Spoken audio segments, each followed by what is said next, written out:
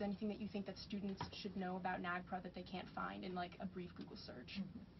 I think the most important thing that isn't going to be laid out but is very easy to understand is that repatriation is the return of control, right? So the most famous cases are the Elgin marbles or the Parthenon marbles that are at the British Museum, that the British Museum still will not give back to Greece, regardless of the fact that Greece has done everything that the British Museum has asked.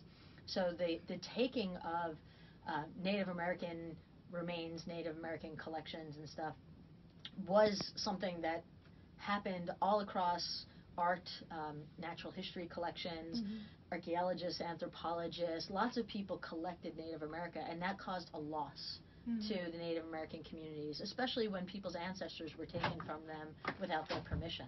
So repatriation is to give back control, and part of giving back control is letting the tribes dictate what happens.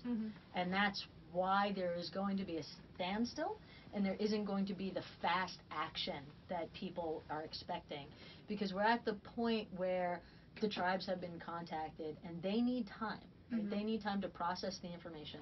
They need time to ask questions. They need time to understand what is going to happen next, and then they will tell us what happens next. And if we push them, then we're doing the same injustices as collecting from them without their permission. To that end, we completely discourage anybody trying to contact the tribe or discover what the name of the tribes affected were for certain.